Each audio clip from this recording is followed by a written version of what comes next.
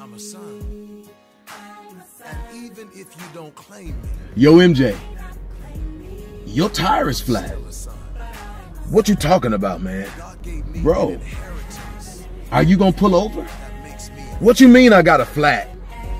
Do you have a spare? Bro, I don't have a father. Bro, where is your spare? I told you I don't know where my father is. You can't just ignore it. Why not? Man, if you ignore it, guess what? You can have a blowout or an ultimate wreck. Bro, I've been riding like this all this time and I've been just fine. I ain't getting ready to stop. All right, bro. But don't forget what will happen to your passengers. You can cause permanent damage to them if you don't fix that flat. Bro, those are my kids back there. All right, man, I'll pull over.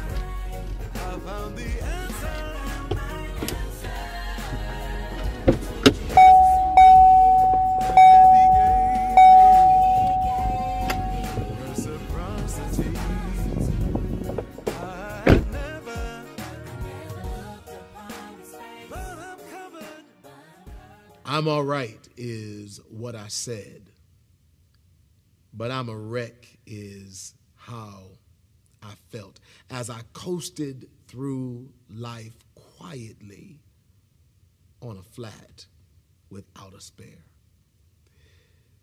The responsibility of being a man is enormous, and the pressure of being a boy without a father is just as weighty. Mothers are generally seen as essential parents, while fathers, on the other hand, are often viewed as optional. But the reality is the presence of a father is vital to the development of children. Father absence can be detrimental to the development of healthy identity. Emotionally unhealthy boys become unhealthy men, and fathers who often enter into unhealthy relationships and marriages, and if they are not healed, produce unhealthy sons who in many cases are left to figure out how to become a man on their own. According to our cultural and societal context, boys are held to a high expectation of low to no emotional expression. The biblical account of Noah's sons after seeing him drunk and naked indicate an age-old expectation for men and boys to not say what they see and don't acknowledge how what you saw made you feel. We are told as boys to suck it up, be a big boy, because big boys don't cry. And if you cry, you're going to get a reason to cry, as if being born into circumstances of disadvantage isn't reason enough to cry. We are expected to be loud but silent at the same time, a term that I've coined as noisy silence. We're expected as boys and men to be loud on the basketball court, the football field, in the stands, on the playground, and those of us who are in ministry in the pulpit. And yes, definitely we are expected to be a loud fusion of Mandingo and Tarzan in the bedroom. We've been trained, if not by our instructors, but by our secret pain, to only allow ourselves to express reactions to external stimuli, but to refrain from communicating the sentiments of our heart and internal emotional experience. Girls get to play with dump trucks and sand boxes and cars and get a pass as being a town boy. But if a boy picks up a baby doll or cuddles with a stuffy, he is beat without ceasing. And he is labeled a sissy or a punk. Brothers, I was in the room when my wife gave birth to both of my children. And if you have seen it, I believe that you will agree with me. We really don't want to be the mommy, but we would like to at least play the role of an affectionate daddy. Although a boy doesn't have the testosterone of a full-grown man, he is expected to put bass in his voice in order to be masculine. We are the sons of women who have been abandoned by our fathers. We're the husbands of women who expect us to live up to the standard of their fathers or to be the constant presence that makes the difference for the void left by their daddy that was never there. As men of African descent in America, we have been fighting for our identity and masculinity since the days of slavery. And to my sisters, I know that there may be some mistrust and disappointment and even anger because we left you uncovered, open and vulnerable. And my sisters, I am sorry. Please know that when you called us, we tried to answer, but our neck was under knee and foot, and nooses were around our neck. We couldn't breathe. And shamefully, we admit that when you were being beaten and raped, we were too. All of this pressure, though not intentional, leads to silence that I call the silence of the man. Adam, the first man, was created to be a communicator. He was created to be a companion. That's what the biblical text tells us. But fear of exposure drove him into hiding. Because as men, we don't like being vulnerable. So we often hide and cover. For many men, silence is a means of protection. That was my coping mechanism. If I don't speak, they won't know.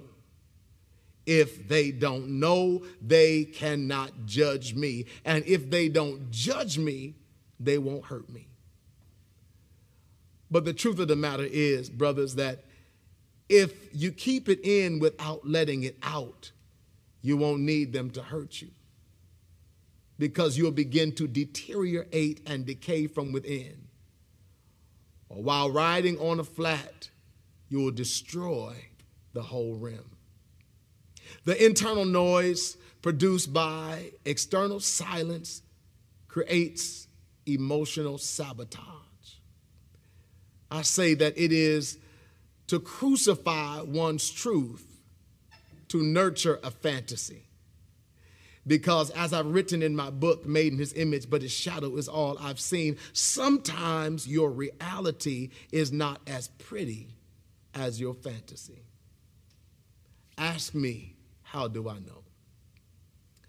Around 8 years ago, after driving on a flat for 35 years, I ended up in a major cross section of life, where I was left with the urgency of making a decision to either address my flat or end up in a life-threatening collision that wouldn't just affect me, but my passengers as well.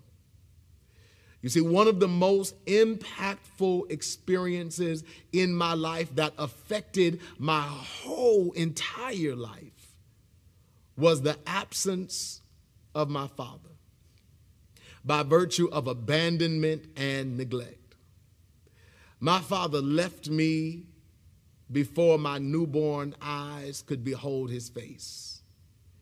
His financial contribution wasn't my greatest deficit, and I know that many people have suffered the lack of financial contribution from one of their parents. But the greatest deficit that I was left with was not finances, because child support that I never got would have been for my mother, but emotional support is for the child. And without my father's presence, my identity lingered in the balance between, am I this or am I that? Because it was his job to tell me who I was and to shape my identity. I felt inferior, less than, guilty, ashamed, responsible, unwanted. Why did my father not want me? And who was I supposed to be? Because I carried his DNA, but I had never seen his face. And because I had never seen his face, I really didn't know how to embrace my own face. Oftentimes, because my father had come to this country from the continent of Africa, I would run into other individuals from Africa in restaurants, in stores, and they would look at me and ask me, where are you from? And I'd say, I'm from New York. They say, no, where are you really from? I'd say, well, I went to school in Atlanta. They'd say, where are you really from? I live in Milwaukee. No, where are you from? I recognize you. I know that you are an Igbo man. But because I had never seen my father, I did not know what they saw in me, because when he left me, he took a portion of my self-identity. All of these feelings were internal, without an outlet, because I was riding with the windows up to avoid the sound of my truth. I thought that acting as if I was okay was a part of being a man, because big boys don't cry. I acted like I was okay. It didn't bother me. I'm good. I don't need him. My tire is all right. I'll survive. I'll make it. I've been doing all right all these years by myself. I'm good. But the truth of the matter is that I really wasn't good. I really wasn't okay.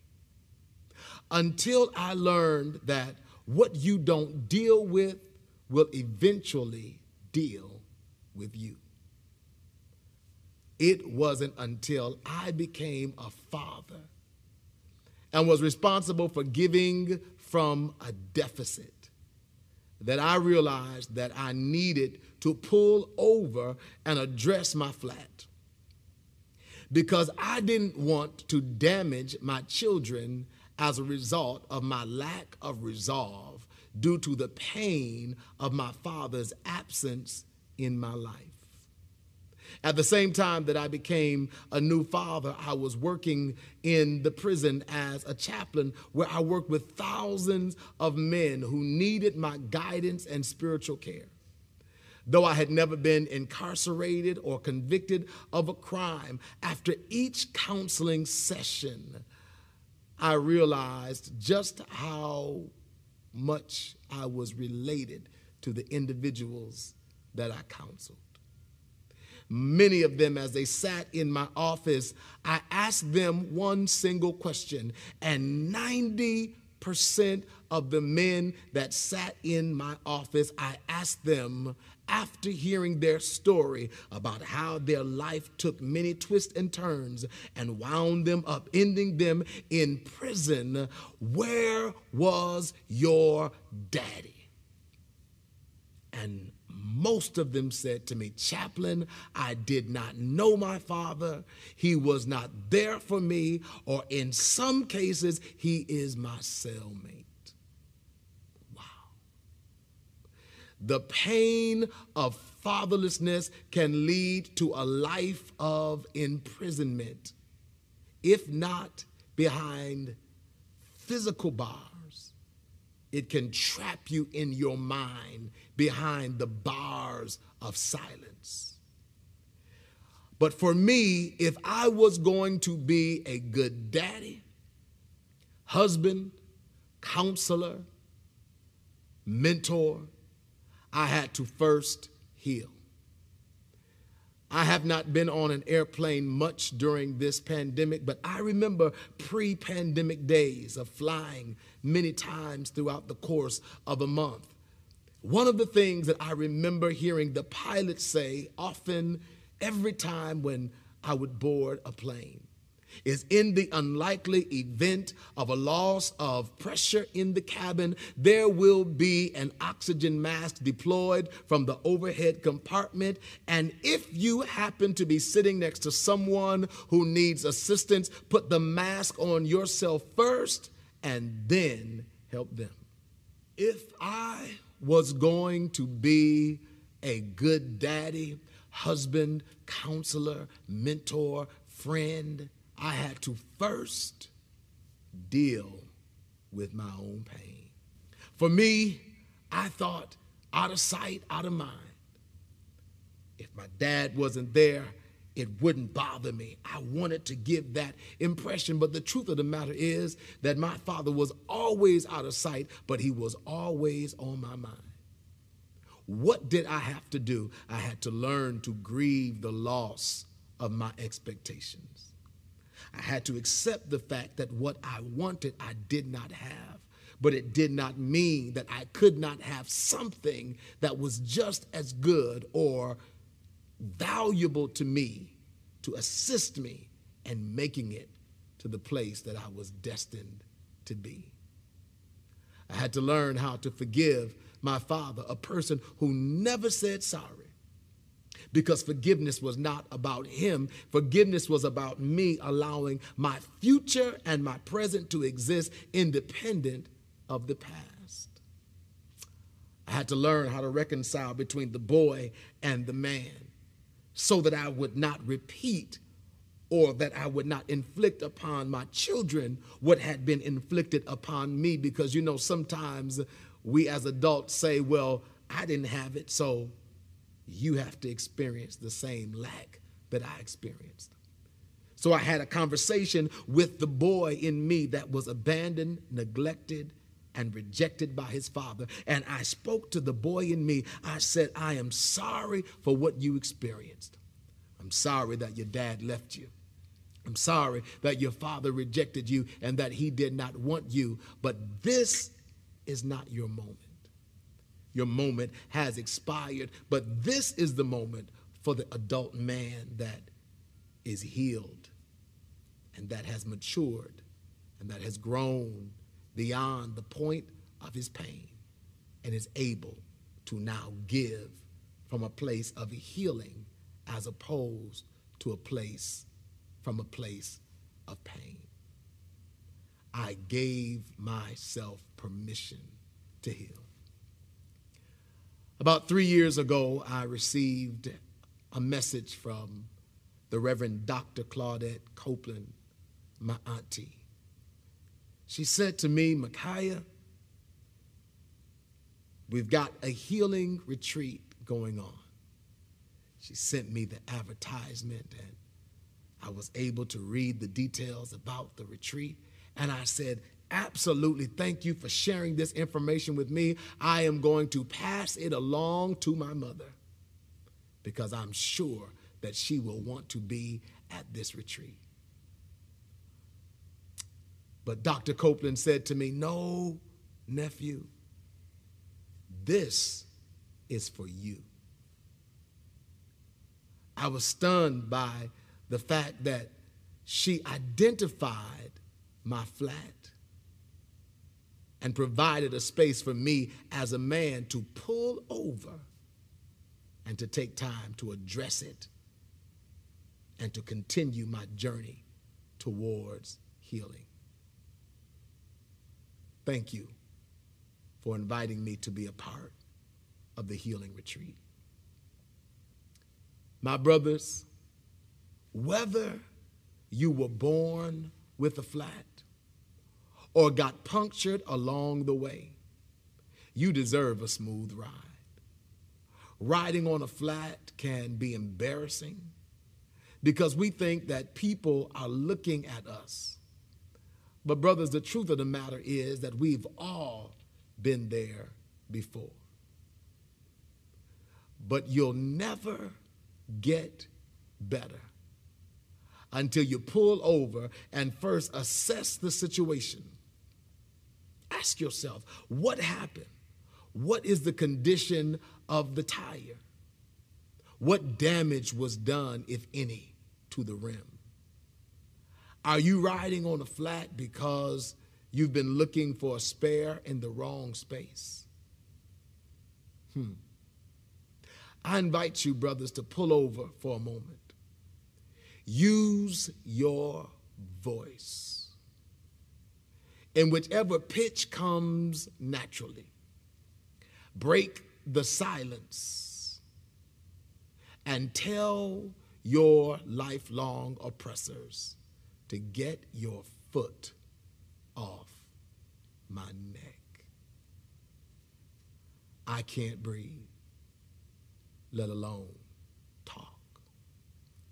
Don't wait on society to liberate you or your subculture to free you. Give yourself permission to feel, express, speak, and most of all, to heal. You deserve it because that, brothers, is the manly thing to do. What Adam lacked was the understanding of relationship. God knew that for healing to take place, Adam, the first man, had to become a son. Adam was made in God's image, but he didn't know who he was until he met God as Father and identified as a son. He needed to see himself in his Father. Yes, my brothers and my sisters, I know that God is a mother to the motherless, a friend to the friendless, but boys without a daddy need to know him as a father to the fatherless. God sent a man in human form to restore humankind to himself. He could have sent him as his brother, his nephew, his cousin, his friend, but rather he sent him as a son, calling him the firstborn of many brothers. Jesus, also known as the second Adam, came to tell me, Micaiah, if your daddy doesn't want you, I'll share my daddy with you. Although my father rejected me, God claimed me and accepted me. And I found my healing in identifying with God as Father and accepting my position as a son. My tire was flat. I did not have a spare because my tire was a run flat. They were built to keep going until I could make it back to the manufacturer, to be patched, inflated, and restored. I asked God, why did he allow my father to abandon and leave me? And he spoke to me and he said, Micaiah, your father did not qualify. Had he raised you, his imprint would be on you. But I allowed a separation so that I could raise you even by way of your pain. and I could put my hand on you and put my character within you and make you my representative in the earth. And so when he rejected you, I claimed you and I made you a son. And so today, every now and then, I have to pull over and visit the wee hour healing retreat to get my tires inflated when they get a little low. But I know who I am. I am a son. Brothers, let's ride on well-inflated tires. Take care of you. I'm the son. You may not know me. I'm a son. I'm a son. And even if you don't claim me, You may not claim me. I'm still a son. But I'm a son. God gave me an inheritance.